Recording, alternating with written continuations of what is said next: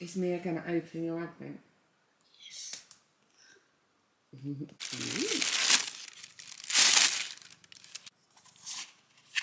Ooh, more eyelashes. Oh my goodness. They're gigantic. Good morning and welcome to day 11 of Vlogmas and December. I am in Dan's car because my car is out of action until a week today when they come and replace the windscreen. If you've missed what happened, watch the day 8 vlog. That will explain everything. I have a very red nose now as well because I've had such a sort of snotty head cold and I've been blowing my nose so much that I now have a red nose. So I'm now covered in Vaseline and just feel disgusting.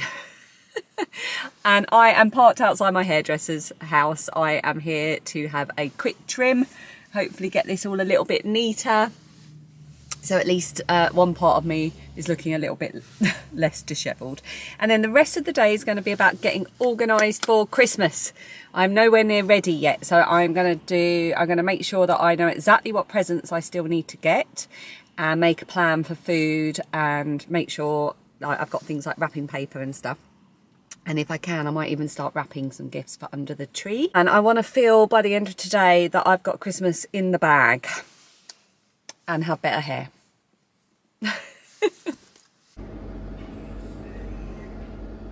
Right, I'm back from having my hair done. She shaped it a little bit here, so it did lose a little bit of length, but it means it's going to sit a bit better as it grows, I hope. And then she just took off what needed to be taken off. So now it feels too light, it doesn't feel heavy enough. It takes me ages to get used to a hairdo. Anyway, I'm going to make some eggs over easy for my dinner. No, that's not the word. For lunch. As I went to get my hair cut and then I went straight to the shops to pick up the bits that we need. Hang on, I'll do this and I'll talk to you. Right, they're cooking away now. Yeah, so as soon as I went to the supermarket and as soon as I pulled up in the driveway, the engineer was here to look at our fridge because our fridge has started making a constant buzzing noise. So I rushed in with the shopping and him, and the fridge that has been making a constant buzzing noise for the better part of 6 weeks was completely silent. It's now not silent, now he's gone. So we've got a bit of a plan of action. I'm going to film the noise it makes and keep note of like when it does it and for how long. And then they'll just come back out again. It's still in its warranty, so it should be all right. But it's these little domestic things that are just so annoying. Why can't you just buy a fridge, put it in, and then that's it, done? You know, why does it then have to have an issue or make an annoying noise or something like that? I hate that kind of thing. It's like now we've finished finally doing the kitchen. That was the last room in the house that we had to do, and we're sort of looking at the living room going, yeah, we need to decorate the living room, it's horrible. It really needs a repaint and a bit of a refresh. It just never ends, does it? So I'm going to have some lunch. I just put this I took something out of the dishwasher that still had food on it and I put it in the sink to be washed. And then Dan came down and washed it and it's still covered in food.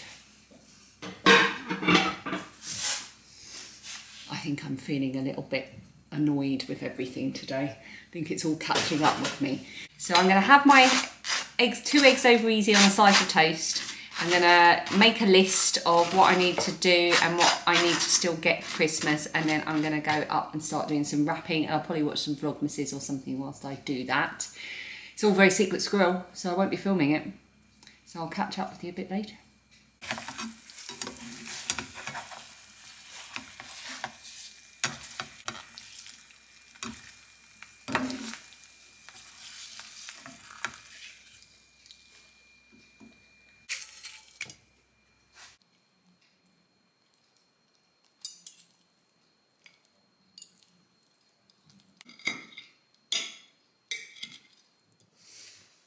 And just like that, in the blink of an eye, it is 6:30 and I haven't filmed a thing all day.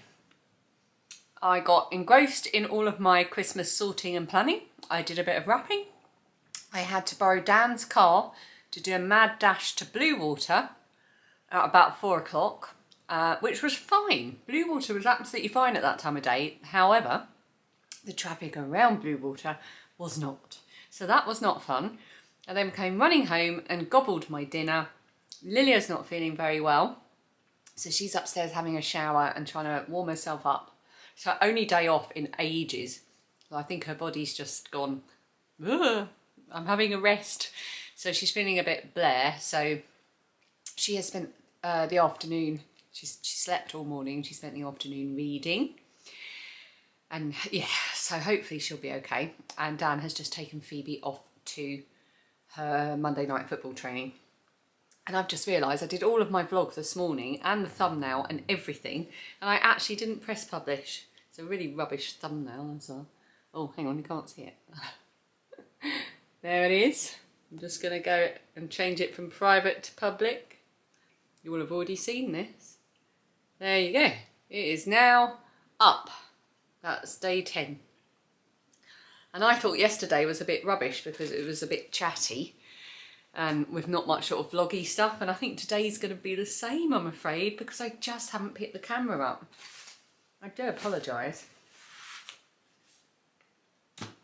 Anyway, there are some things I thought we could have a little chat about. I got some happy mail. And it looks like it's from my friend Elaine. Oh, that's a nice card, isn't it? Oh, it is from Elaine. Oh, I bet she made that then. Yeah. What has she sent me? So she sent us one of these each. And she says she picked them up for us because she thought the chocolate looked like a little drop of Wonderful. Like one of my little crochet little drops of Wonderful. Which is a pattern that I did. And it's also one of the little, you know, on the pins and stuff that I sell. Although my shop is closed for Christmas now. Oh, that's so cute. Thank you, Elaine. And then there's also this beautifully wrapped parcel with a robin tag on the front. I'm just thinking, I wonder if I was supposed to put it under the tree rather than opening it straight away. Sorry, Elaine, I'm obviously got no patience whatsoever. Oh no, this is a good thing to open now. Oh, that's lovely. Nature Tales for Winter Nights. Look at that cover. It says, a treasure trove of nature tales from storytellers across the globe, bringing a little magic and wonder to every winter night. It's edited by Nancy Campbell. Oh, it's a collection of stories. So you've got stories from Anne Frank, from Charlotte Bronte, Walt Whitman, Virginia Woolf, Tove Jansson, who I love. She wrote The Moomins and The Summer Book as well. I really enjoyed that. Charles Darwin, Robert Louis Stevenson, Vincent van Gogh, Henry David Thoreau, Kenneth Graham, Elizabeth Jane Burnett, and loads of others. Oh, how lovely. Well, I shall enjoy dipping into that. Thank you, Elaine, for that. That was really, really kind of you. I still need to send thank you messages to everybody, so I'm going to pop this in my little pile of things for tomorrow for my thank you notes. And I also need to open my advents. I haven't done that today either, so I thought we could do that together. So we'll go for a Homespun House advent. So we're on day 11 already. Almost halfway through. I guess we are halfway through. No, tomorrow will be halfway through, won't it? No? Yes, tomorrow.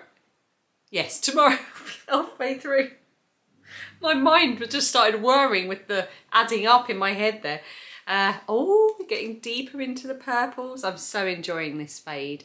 So this one is called Warm Mulled Wine. How funny, because there was a mulled wine one in the green lampkin one a couple of days ago. That's so funny. Let me make the thing a bit lighter.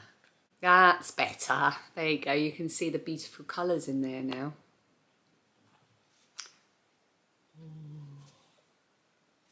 so pretty.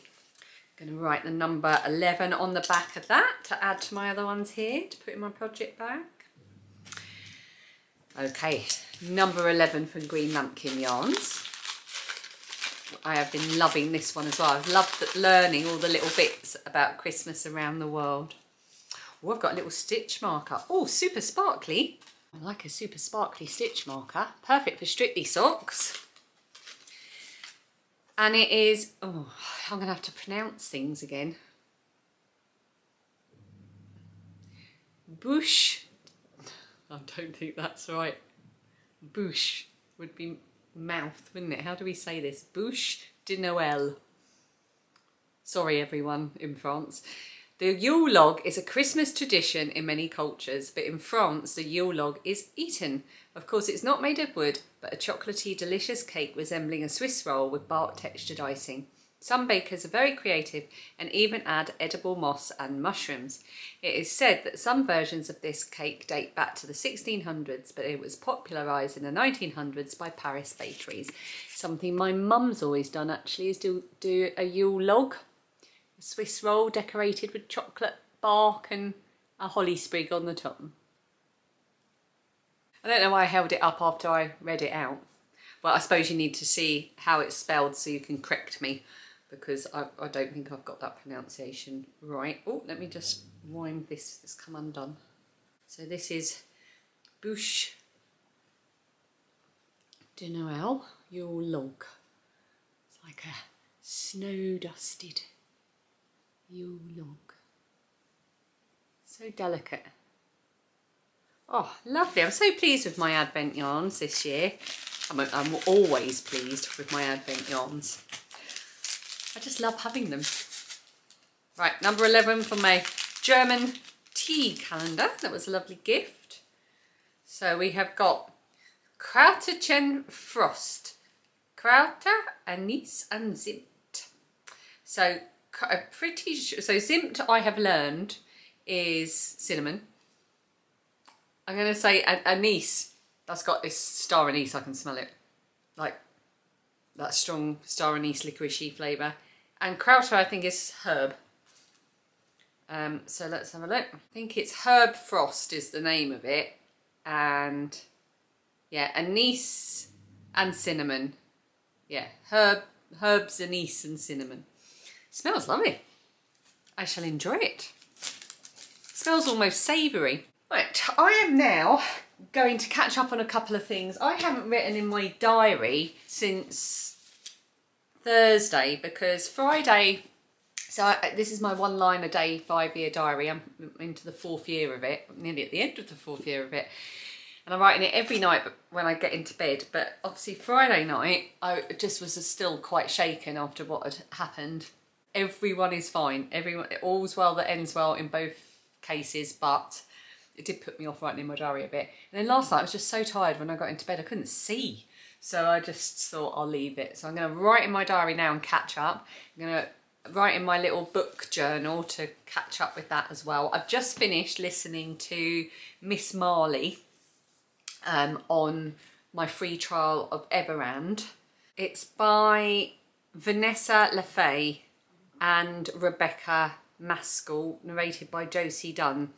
It was sold as a prequel to A Christmas Carol, which it was. It was about Jacob Marley and his sister. And it was also sold as a seasonal tale of kindness and goodwill. I think it was really depressing. I didn't come away thinking, oh, how lovely, I feel all Christmassy now. No, it was not, I wouldn't say it was a seasonal tale of kindness and goodwill. It was more like the making of Scrooge and Marley. That's what it felt like. And it was really, yeah, it didn't leave me with a nice Christmas glow. So I don't know what star rating I'm going to give it, maybe 3. I haven't thought about it yet, but yeah, it wasn't for me. So now I've just started listening to I Wish It Could Be Christmas Every Day by Millie Johnson. I literally just bunged it on my way back from Sainsbury's earlier and thought if I don't like it by the time I get home, I won't continue with it. And I did like it by the time I got home. No idea where it's going to go, but it's set in Yorkshire and it's quite funny so far, so I'll let you know how I get on with that. I am also going to read a few chapters of my book, my Christmassy book, Murder on the Christmas Express, because I have fallen a little bit behind and I need to get a few chapters under my belt so I can catch up with my read along and we can all discuss it together. So I'm really looking forward to that. I've just finished, I'm up to chapter 9 and I need to get to chapter 17. A lot of the chapters are really short, so I don't think it's going to take me long to get there at all. So I'm really looking forward to that. I haven't done any reading this week at all. And then if I've got any time after doing all that, I've got all of my Advent crochet projects here and my laptop. So I'm going to watch some Vlogmases and have a jolly old time crocheting. So books, diary, reading, YouTube, crocheting, bed. Oh, and I can't eat after 8:30 tonight either. I've got a fasting blood test in the morning because I just have to have a yearly blood test.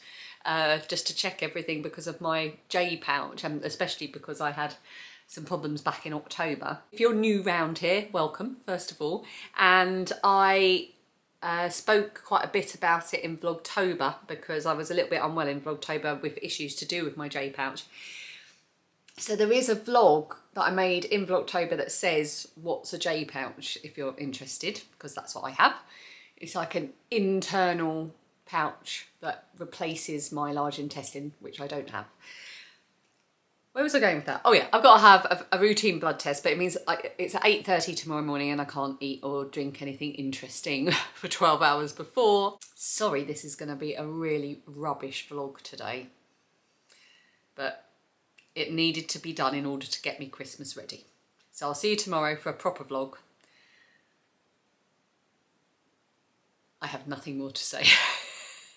I haven't even lit the advent candle or opened the paper advent or anything. Oh.